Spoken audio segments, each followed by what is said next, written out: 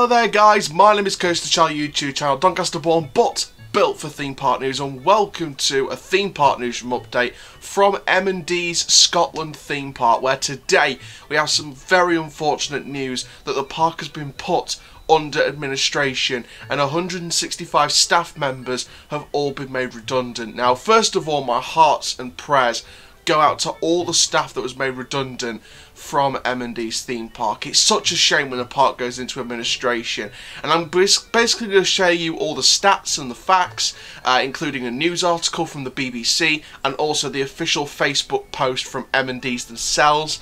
Then I'm going to talk about my thoughts on this and also why I think that administration doesn't just mean permanent closure, because there is similar situations where it has worked, so there's still hope for M&Ds. It hasn't permanently closed yet, it's just under administration. So before we get started, please like the video if you've loved it, comment down below your thoughts, subscribe to the channel and click the notification bell so you never miss a YouTube video. Please share your friends, family and on social media, and make sure you get your questions in for the next Q&A video to celebrate 2,000 subscribers when we hit that milestone. Use the hashtag question before or after your question.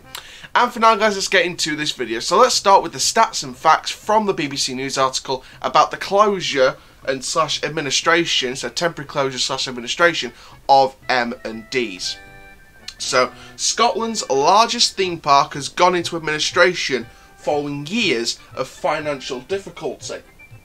Now, operator M&Ds Leisure Limited contacted its 165 staff on Thursday, telling them they were being made redundant with immediate effect.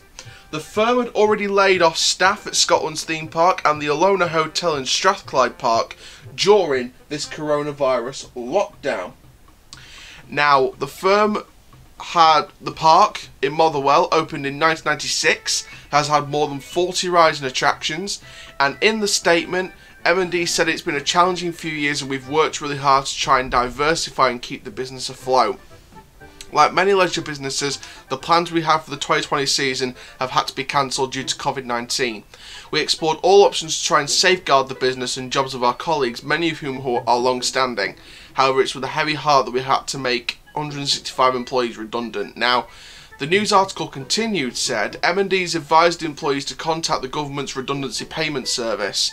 The move just before payday angered staff who posted on social media that they were expected to receive furlough payments. And last year, don't forget, the owners were fined 65 grand for health and safety breaches after the tsunami coaster derailed in June 2016, where 7 children among the 9 people injured when 5 gondolas plunged 30 feet to the ground.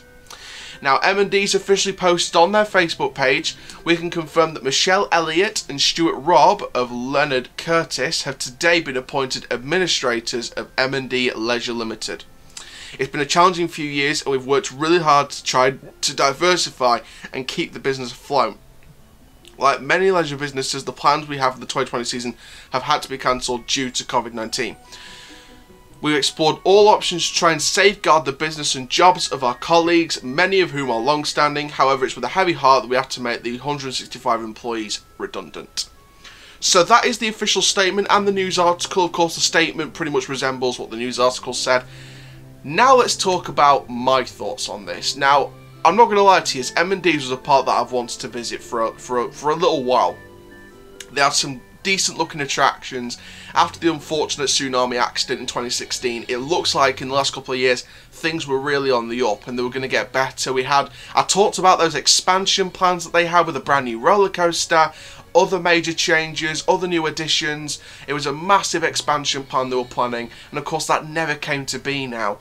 So it was a real shame to sort of hear this news first. Now, of course, people commented on the video we did yesterday reacting to a Funny Pleasure Beach video and said this news, and I saw TPW's video on this theme park worldwide, and I was really surprised at this news. Obviously, I expected at least 1 or 2 parks to face the consequences of COVID-19 financially, but I really didn't expect it to be a full administration. I thought it was just, well, we're going to keep the park temporarily closed.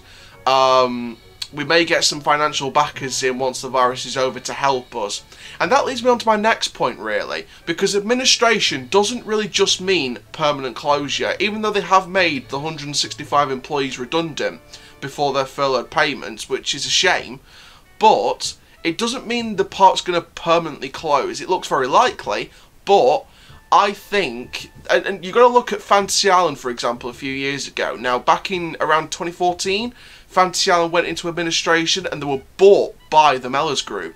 So Fantasy Island was saved, and it's on the rise and rise. Don't forget that. Fantasy Island are rising ever since. So if someone like the Mellors Group or a different company or some kind of independent family wants to buy the park, please put an offer in, because I would like to see M&Ds get bought. I don't want to see that park taken down. Scotland already lost a big theme park a few years ago. You remember back at the start of the last decade, start of the 2010s decade, we lost Loudon Castle Theme Park, and all the, well, not all of them, but some of the rides from there were moved into Lightwater Valley for their brand new Skeleton Cove Pirate area in 2011. Other rides and attractions were sold somewhere else and either demolished or they were moved to other parts of the world as well, and other UK parks, and I think a couple of rides are travelling. So, you know, they sold off those rides, and of course I reported on those housing plans that got scrapped, so that site currently doesn't have a future. Neither does Camelot, neither does Pleasure Island in Cleethorpes. There's a lot of park sites that want to be reutilised, and I think that a young, up-and-coming, financial-backed UK group can buy those sites once this virus is over. I believe that M&Ds should get saved. M&Ds, Camelot, Pleasure Island, Loudon Castle, all these sites could get bought by an independent UK attraction group. And I think that building this empire once the virus is over, getting together and supporting your local parks, and this group coming in to buy these sites and to get these parks back up and running again, I think that's the best way forward. Or a family could buy this park. Now, don't forget. Now, I'm going to do a separate news update on this, either today or tomorrow. But Indiana Beach. Now, Indiana Beach, of course, we knew the Apex Group put that and Fantasy Island in America up for sale. Fantasy Island in America looks like that's on the way out, but Indiana Beach has been saved, and I'll talk about that more in that news update. But something like that, a family story where even if you're not a theme park enthusiast and you want to, you've had such good memories of that park and you want to buy the park and make it run good, you know, like this new owner at the Indiana Beach is going to do. I think that someone with a passion for M&Ds, whether you're a coaster enthusiast or not, a passion for M&Ds should come in and buy that passion, run that passion, get the park back up and running again. And I guess it would be a similar story to the new owner at Indiana Beach. There may not be investment for a good couple of years, few years, to get the park back up and running again, just to get the profits back up and running again. But I think in the future, if someone did buy M&Ds, I think they could in the next few years afterwards, after the park's reopened, just bring in loads of investment into this park, because there's such good potential, and I'd hate to see it go to waste, because M&Ds looks like a great leisure park, leisure amusement park, and I think that it's got a great potential, but unfortunately it's just suffered the effects of the financial crisis at the minute during the COVID-19 lockdown and the outbreak and the pandemic. And, you know, to be fair, it did say on the article in the Post, it has had financial difficulties for years. So, you know, this is going way back to the 2016 incident and trying to rebuild. And they tried their absolute best to rebuild, and they had a good couple of years after that accident. But it's just been so hard to maintain, and unfortunately they have come to this very difficult decision. So, like I said before, my heart and prayers goes out to all the staff members and the owners of the park for going to this decision, and the staff for being made redundant. I hope you all find jobs very, very soon. I know it's hard these days, but you will find work, I promise you. And you know what? If someone comes in and buys the M&Ds site and rebuilds the park, employ them back. Employ those long-standing members back, and employ those year-long members back. Doesn't matter how long you've worked at the park. All 165 of them should be employed back if they buy the park and rebuild it. So I'd hate to see another park being removed, especially a Scottish one. Remember the stuff about Loudon Castle. Scotland are losing another massive theme park in their region.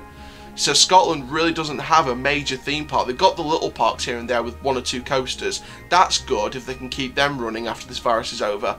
But Loudon Castle, now M&Ds, it's looking very, very unlikely that we're going to see a major theme park in Scotland for a good while now, unless someone comes in and buys both Loudon Castle's site and M&Ds and transform both parks. So I'd like to see that. That's my dream personally, to see M&Ds get bought by someone and then rebuilding the park. Same with the other parks in the UK, the sites like Camelot, Pleasure Island, Loudon Castle over there in Scotland again. I'd like to see someone buy these park sites, these former park sites, and rebuild them again, build a new empire in the UK theme park industry and run them right. Because if they could buy those sites and they could rebuild these parks in their own way, I think they could really compete with the best of the best family-owned parks, Million Entertainments. I think they can really compete there, but it's just a case of who'd be willing to buy the parks. So I think it's a very sad situation. I would like to see the park being bought, but with the staff being redundant, like I said, it's very unlikely at this stage that no one will buy the park, especially in the current climate as well. So if the park do confirm after their administration that they are going to permanently close the park and rides will be sold off and the site's going to get scrapped, then I will do a history video, like a history documentary type video on M&Ds. I may not have been to the park, but I can surely deliver you guys the information, the history, and I can give it the respect it deserves. So it's very sad that we are on the verge of losing another British theme park. It is in Scotland, but it's still part of Great Britain, a British theme park. So it's very sad that we could be losing another one. But hopefully someone like Fantasy Island comes in, buys the park, gets it back up and running again, and we don't have to lose another park. So thank you very much, guys, for watching this Theme Park Newsroom update. Like I mentioned, there's another one coming about Indiana Beach that I'm going to do in the next day or two, so make sure you stay tuned for that. There's updates coming from the likes of Vina Plata and Energylandia, so stay tuned for that. And for now, guys, my name is Coast Chow. Keep living the coast life, and I'll see you guys in the next video very, very soon. Take care, guys. Have an awesome day.